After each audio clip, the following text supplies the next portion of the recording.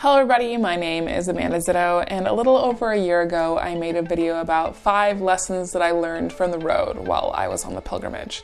And a little while ago I also did a collab with Tim over on 40 Times Around about 5 lessons we both learned the hard way on the road. Links to both of those videos are down in the description if you'd like to check them out. The point of this video is that Rick left me a nice comment on my 5 lessons that I learned from the pilgrimage, saying that it would be interesting if I did a video like this every once in a while as kind of a retrospective. So we're doing the thing. 5 more lessons from the road.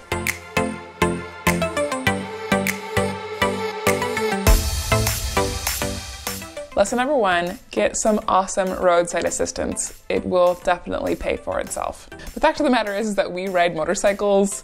Unexpected breakdowns are just a part of the game, whether you're super on top of your maintenance or not. Nobody does T-clocks every single time that they get on their bike, especially when you're on a long trip. Stuff breaks, it's a motorcycle. And I, for one, have really gotten my money's worth out of my cheap add-on roadside assistance that I have through my insurance. Everyone has a different opinion about which company is best, and everybody has their own horror stories about every single company out there, but Progressive has really treated me well. I haven't had to deal with any proper accidents with my insurance yet. I did have one incident with my truck. I also have my truck insurance through Progressive, and I have 0 complaints about the process or how they handled it. It was really smooth and very not stressful, but I don't have any experience to speak to the way that they handle motorcycle incidents specifically. What I can speak to though is that I have saved over $2 grand in tow bills since getting roadside assistance with them. For example, I got towed from Butte to Anaconda because there's literally nobody who is qualified to work on Lazarus, so they had to take me wherever I wanted to go. Another example that happened a lot more recently is that Progressive covered my tow from Blythe, California to Phoenix, Arizona, because that was where the nearest Triumph dealership was. That was 150 miles. Okay, for example, if I had to pay that out of pocket, it would have been anywhere from $400 to $900. Enough said. Lesson number 2, carrying a first aid kit isn't an option. It should be as important to you as carrying a tool roll for your bike. Hard truth, I didn't carry a legitimate first aid kit for the whole of the pilgrimage. All I had was a couple of band-aids and some ibuprofen. If you didn't know, I broke my wrist last year on the way to Rocky Mountain Roll, and shortly before the trip is the first time that I've ever bought a proper first aid kit that had bandages and wraps and all the good stuff. It is pretty much only because I had that kit with me that I was even able to ride out of the woods with a broken throttle wrist. We do an inherently dangerous thing riding motorcycles. It's a very common saying that it is not if you go down, it is when you go down. Especially if you ride off-road. Dumping your bike is pretty much guaranteed if you ride dirt. Not carrying a first aid kit, especially if you carry tools for your bike, is just dumb in my opinion. That's me speaking as a person who's only carried a first aid kit on their bike since last year. I have been riding since 2011. It's a whole lot of dumb. Lesson number 3. Be very specific about the people that you choose to travel with. This one was definitely learned the hard way on my trip to Baja last year. There ended up being 7 of us, which was just way too big of a group for that trip in general. And I did my best to hide it in the vlogs, but there were a couple people who went on that trip with us who were just really not my favorite people. That was just made worse by the sheer size of the group and also our complete and utter lack of ability to all come to a compromise properly. It took us absolutely forever to figure out what we were doing every single time we stopped.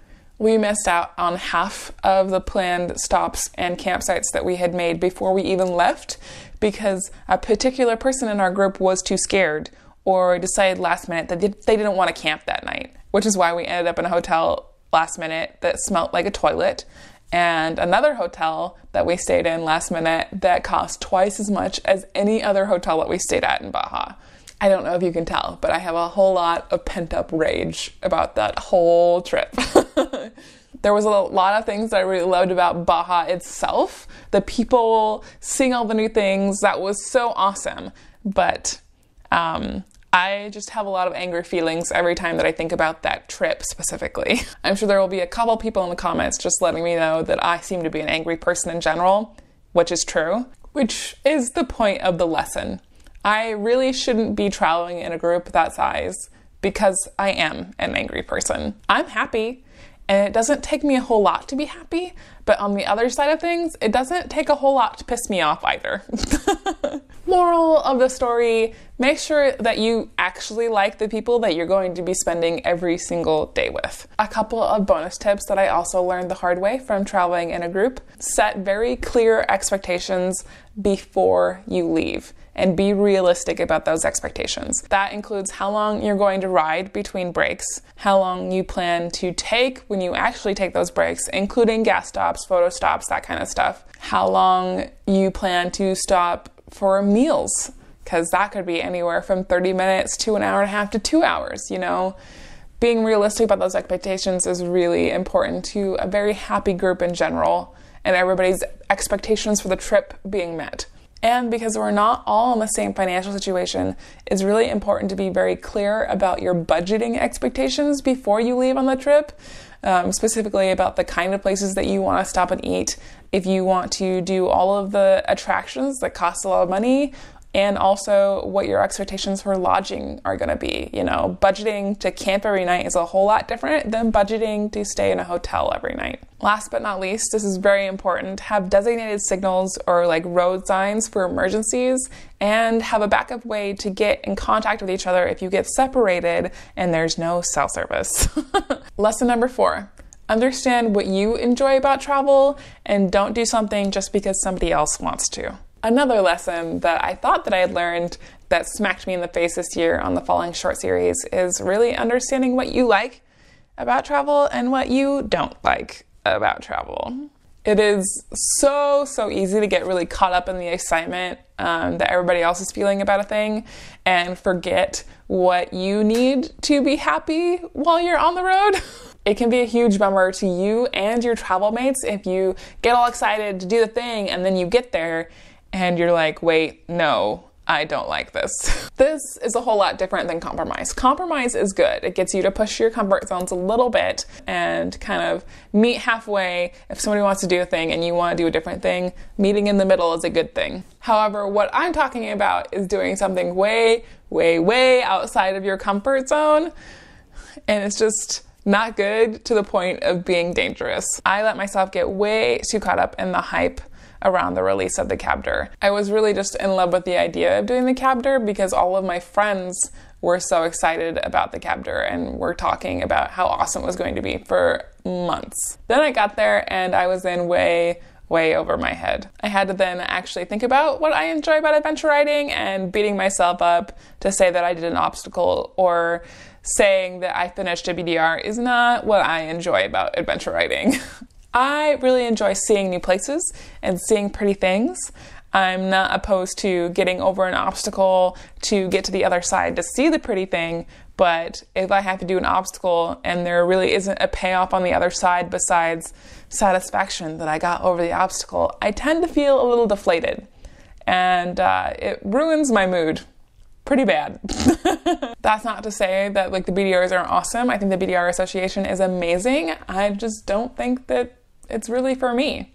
I've done little sections of the Idaho BDR, which is awesome. Maybe that's where it's at for me. Maybe I just do sections and that's my jam. The moral of this point is that you should really have a little sit down and be like, what do I actually enjoy about traveling? And focus on that, you know. It's important to like stretch your comfort zones, try other things every once in a while. It's important to also be very realistic about what you like about traveling and get the most out of it, you know. We only have so much time. Lesson number 5. It is so important to document your trips, but not every trip needs to be filmed. Earlier this year, I had to make an unexpected trip back to Montana to go to a funeral because my grandmother passed away. If you watched the little 2-parter in that series, you will know I had a hard time talking to the camera. My heart just really was not in it. And even when I tried to fix it when I got back, it just really made for subpar content because I was back here trying to put a happy face on, but the footage that I was using that I took on the trip really was reflecting how shitty of a mood that I was on that whole trip. The point is that it's still important to take photos of the places that you stop because you're still going to want to remember those things, or at the very least to journal your experiences so that you can vent your feelings, all that good stuff. But if you're not in the greatest headspace, there really isn't any point in you filming. This goes especially if you also have a blog like I do, or if you make videos on YouTube and that kind of stuff. Not every single trip needs to be filmed. For one, no one wants to watch that. Number two, it's also important for you to take time to yourself every once in a while. You know, motorcycling, for a lot of us, it's also like therapy. Do trips for yourself and not for social media, and give yourself time to process things that are going on in your life.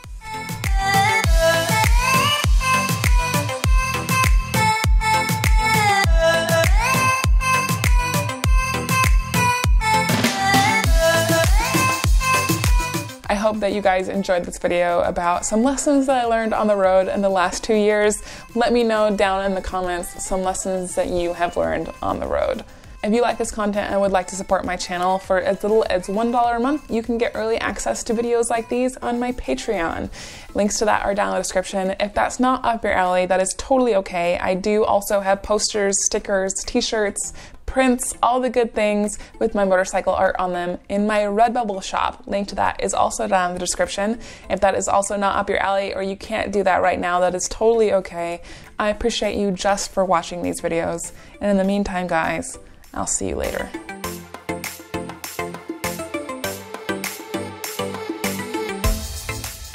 You need to have a little sit down with yourself and be like, hey, in order to be happy, I need to sleep well every single night, whether that means staying in a hotel every night on your trip, or if that means camping in the middle of nowhere because you feel more comfortable when you're as far away from a city as humanly possible.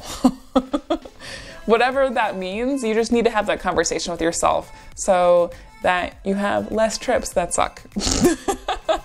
A couple people have mentioned that they miss the garage. So here we are, back in the garage. Here's Lazarus. I'm trying to get her running again. It has been a process. I think she's trying to get me to pay for the last year and a half or so that she's just been sitting in the garage. But hopefully in the near future, Lazarus will live again. In the meantime, I am not without things to do because the 16K service needs to be done on Briarios. And I'm not even going to get into the list of things that are wrong with Astraeus right now. I guess my main priority is to get the 16K service done on Briarios so that I can take him to Montana in September. If you guys didn't see on my social media, I am going to Sony Alpha Camera Camp in September. I'm very excited. It's like a one-day seminar thing that they're doing. I'm super stoked to have been accepted. So I'm excited about that. I'm excited to share that experience with you guys. And then I will be making a return appearance to Babes Right Out this October, which I'm also very excited about. A lot of new people that I get to meet there this year. And then November, I'll be going somewhere for my birthday. I don't know where yet. Probably not very far because I probably won't have very much money left after September and October.